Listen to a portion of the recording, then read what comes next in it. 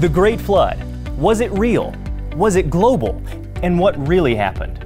Let's look at how it could have buried the creatures in rock layers exactly like we find them today. We'll find out more on Wonders Without Number.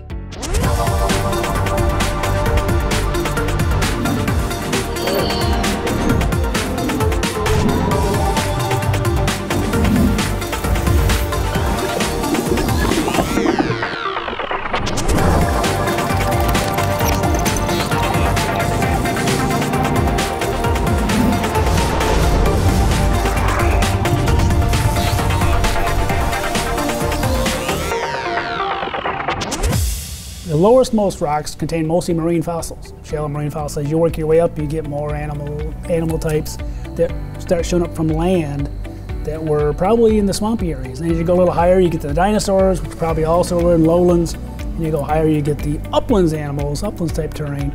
You see different types of trees, different plants as you work your way up, just like you see different animals as you go up. So a lot of it has to do with the topography or the relief of the world, and it's the same pattern on every continent.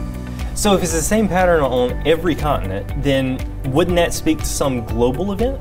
Exactly, and that's the evidence I'm finding in the rocks, you know, from continent to continent, not just North America, not just South America, but you put together multiple continents, and I'm now on my 4th continent, and they're all showing the exact same pattern. Thousands of feet of sediments, all laid down by water, all over the earth in the same general order. As the water went higher, covering the hills in each area, you see the same fossils everywhere. There truly is a global nature to the geologic column and to the rock record for the flood.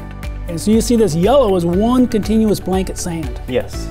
And blanket sands are a mystery today to the secular to explain. How do you get a sand that covers that much area? One layer. This is compelling because it's so massive. It covers such a large area. This is not a trivial thing. And again, the secular scientists can explain these types of features.